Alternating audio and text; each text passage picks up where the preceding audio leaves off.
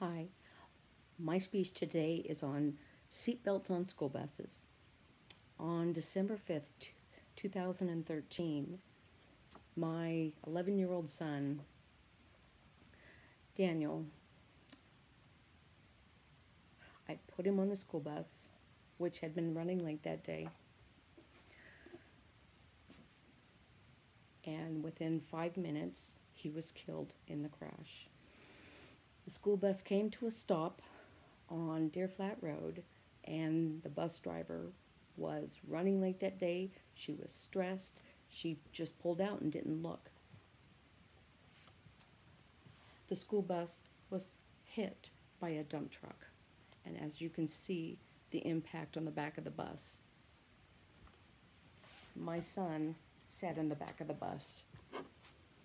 If he would have had a seatbelt on, he would be alive today. There were 12 children on that bus that day. My son was the only one who was fatally injured. Blunt force trauma to the head. Other children on the bus were injured. One young man, his name is Gavin, he lost the hearing in his right ear from the impact of the collision. The other students were traumatized to the point where they could no longer step foot on a school bus again. Seatbelts should be on every school bus in the United States. Every student in the country deserves a good education, and in order to do that, they must get there safely. As a mother of the second child to be killed in the school bus crash in Idaho, I can speak from experience that no parent should have to go through the pain and heartache that I have experienced. We do have laws for seatbelts on the smaller buses, but not on the bigger buses. They are supposed to be designed to be safe in an impact.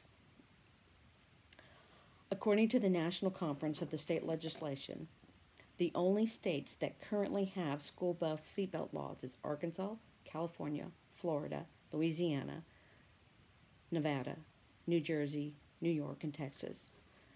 How many children die each year? What is the average on a school bus crash? And the average is 6. How many children are injured each year in school bus crash? The average is over 17,000 children go to the emergency room because of injuries on the school bus. What are the benefits of having seatbelts on the school bus, other than the fact that safety is number one? My son would be alive if there were seatbelts on that bus.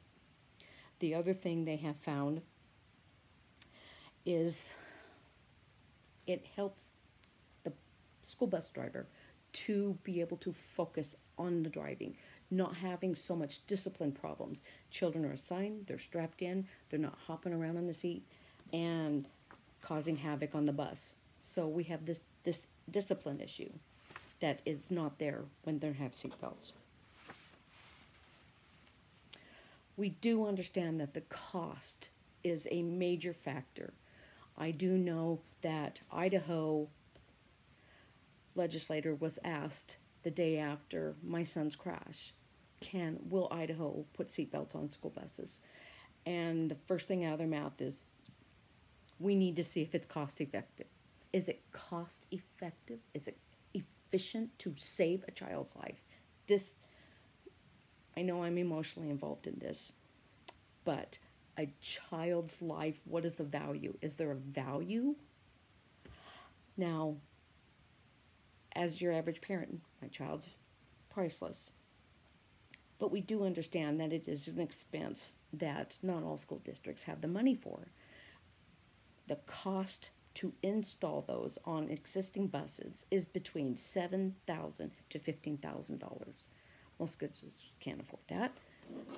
They're struggling just to keep teachers for the schools. In my opinion, I do understand the cost factor. I also understand that if you put seatbelts on a school bus, it's going to limit the seating for the children. Because currently on overcrowded schools means overcrowded school buses. So the fact that if you can't have 4 to a seat, you have to have 2 maybe 3, depending on the age of the child.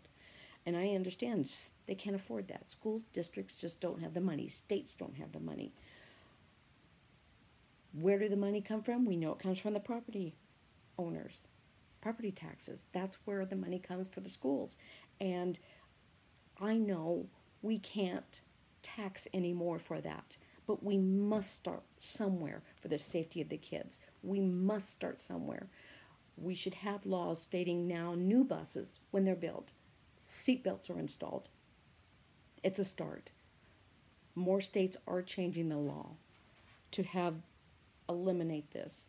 But the bottom line is, as a parent who's lost a child in a school bus crash, I don't want any other parent to have to go through this. I don't want them to say, what if? What if there were seatbelts on that bus? Then my child would not be injured. My child would be alive.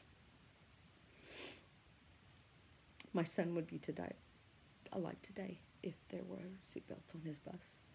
Thank you.